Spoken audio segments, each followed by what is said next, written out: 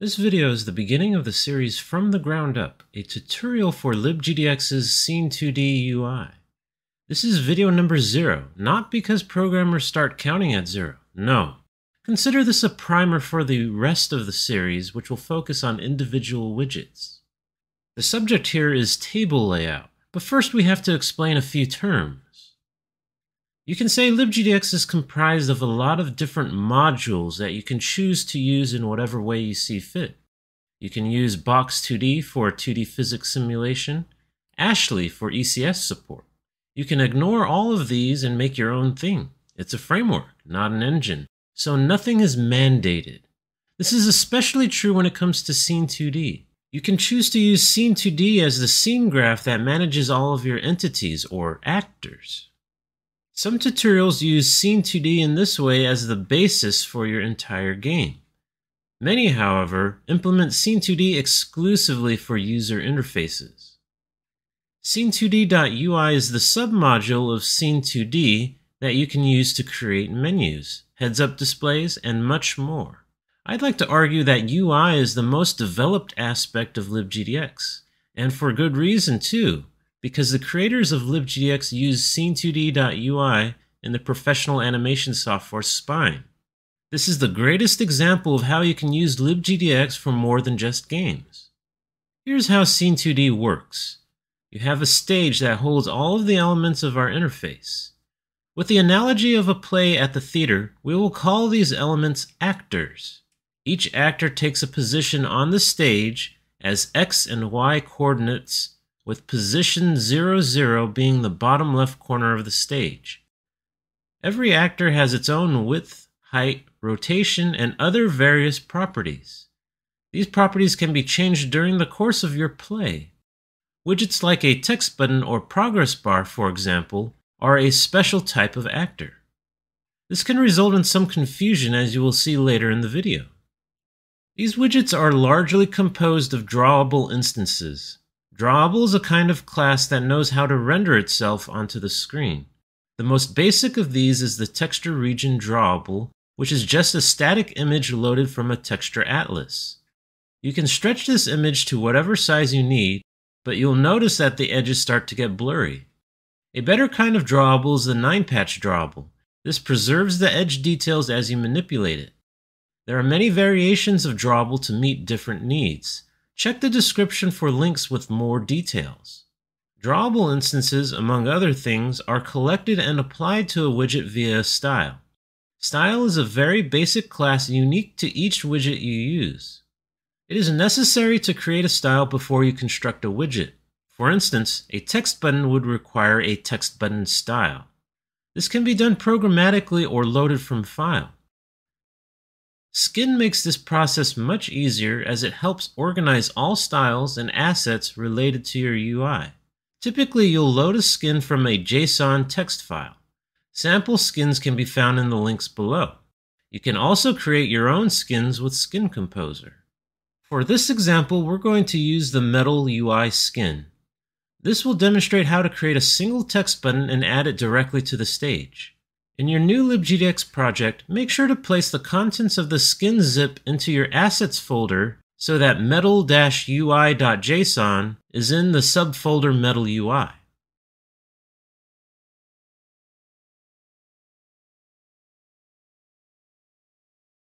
Follow along with the text version of this tutorial in the Skin Composer wiki. There's a lot of boilerplate code here. This line creates a skin from the JSON file, a stage with a screen viewport. Screen viewport is typically the best to use with your UI. Make sure to watch the video on viewports for more on that. Here we create a text button and add it to the stage. If you run it, the result is a little odd because we didn't position the button. It's just sitting at 0, 0.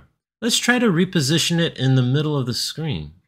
We'll place the center of the widget at half the width of the screen and half the height of the screen. Things will get a little hairy if we try to position multiple widgets like this. With a little bit of math, you will get this result. What I just showed you is the wrong way to do UI. Manually setting coordinates gets complicated pretty quickly when you start adding more elements. You also have to reposition every widget manually if the screen size changes. Thankfully, we have table layout to help us out. Table simplifies spacing and alignment. Think of an Excel spreadsheet with rows and columns. Each item added to the spreadsheet is automatically positioned relative to other items. A root table is necessary to arrange your content. This table will cover the entire screen and all widgets will be added to it. To add content, we need to simply use the table add method. Be careful to use add and not add actor. Add actor is a carryover from the actor class that you are not meant to use. You can add more content to the row by using the table add method again.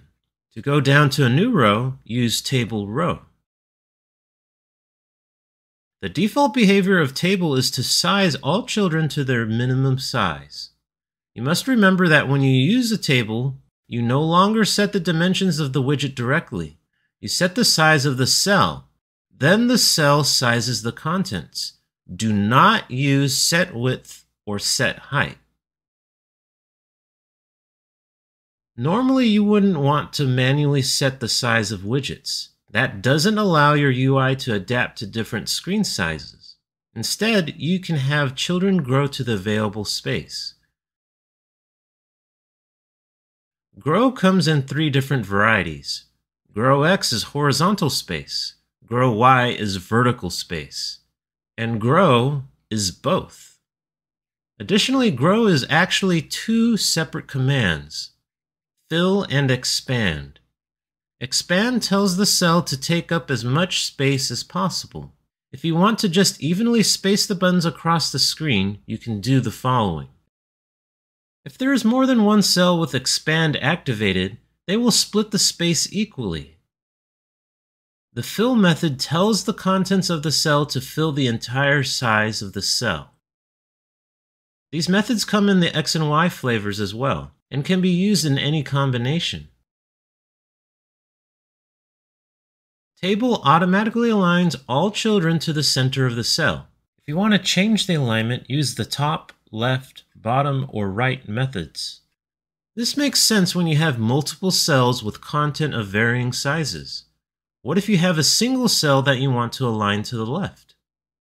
This code doesn't seem to work. You have to expand the cell first, then you can align as you see fit. The confusing thing with table is that there are 2 ways to specify spacing between cells. You can use pad or space. The difference is that padding adds up. If you pad 2 buttons by 10, the total distance between the 2 is 20. If you set space to 10 for both of them, the total distance is 10.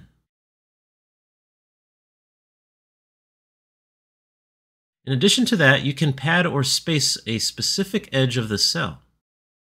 If you just want padding around your table, there's a simple method for that.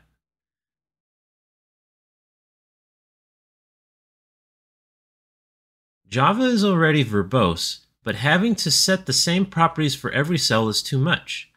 Table default is the answer for this. Any properties applied to the default cell is applied to every new cell created. The defaults can then be cleared to return to regular behavior.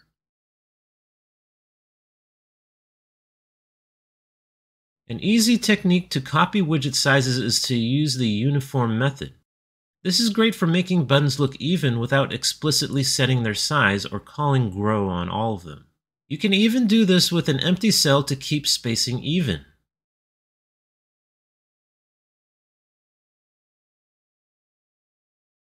Sometimes you don't want to use the exact same size of another cell, but a percentage of it. The value class can calculate this for you. This can be passed directly to the cell methods where you would normally provide a number. I dislike having a ton of variables to manage. You can name a widget with a string value instead. You can find that actor by using the findActor method. This is helpful when working across multiple classes. So far, this tutorial has covered very simple layouts, and that is typically recommended for regular menus. However, you may want to explore more complex layouts for HUDs or utilities. You might want to have a title span over 2 columns of buttons, for example. This can be achieved with the col span method. What if you wanted a cell to span multiple rows? Unfortunately, this is not a feature of table. You want to use nested tables to achieve that effect. You put this new table inside of a root table, then you can add widgets to it. You'll want to use a nested table whenever a group of widgets would impact the flow of other widgets in the table. The layout of widgets can often be very confusing with invisible padding and complex drawables where it's hard to tell where one begins and another ends. The solution to this is enabling debug for your widgets. This makes the edges of all actors, as defined by the stage, clear to see. For example, let's take this simple table layout with one child.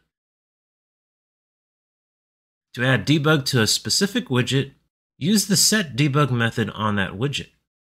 It is now clear that there is some empty space to the right of the button because of the drawable I used for this example. You can add debug lines to the table as well. If you add some padding to the cell, you can see some empty space around it. And you can easily tell how alignment works within the bounds of a cell. It will be tedious to have to call setDebug for every single actor you add to your stage. Instead, you can call it for everything all at once. If you want to activate debug for a table and its children, call the following overloaded method. What do these debug colors mean? Individual widgets like sliders, groups, and images are drawn with the color green. This is actually a slightly transparent green. This is not the case for table, which has its own set of colors. Blue is the color of the table itself, and the padding or spacing of cells. Each cell is colored red. Green is the color of the actor inside of the cell. It is advised to use debug mode sparingly. It can become a crutch for developers if they use it all the time. Remember, if you can't tell where the edge of a widget is supposed to be, your players won't be able to either. It's a visual aid to see what is normally obscured by layers of code. Use it when a widget isn't behaving as expected. Activate it only on the affected widgets so you don't have to be overwhelmed by the clutter of lines everywhere. The Scene2D Primer is not a comprehensive guide to Scene2D.ui. The goal is to introduce basic layout techniques and enough background to allow you to follow along in the rest of the series. Please stay tuned for the next chapter on buttons. Don't forget to check your corners, compadres!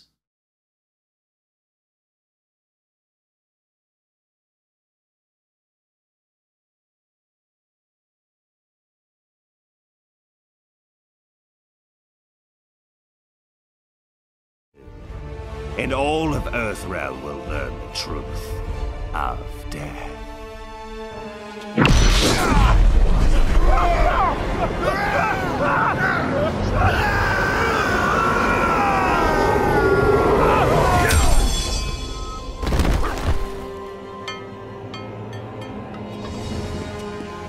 Oh, sorry, ma'am. Didn't see you there.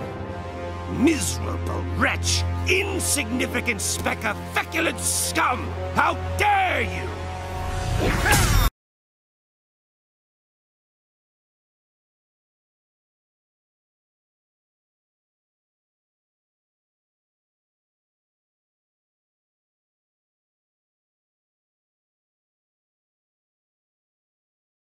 Still can't decide.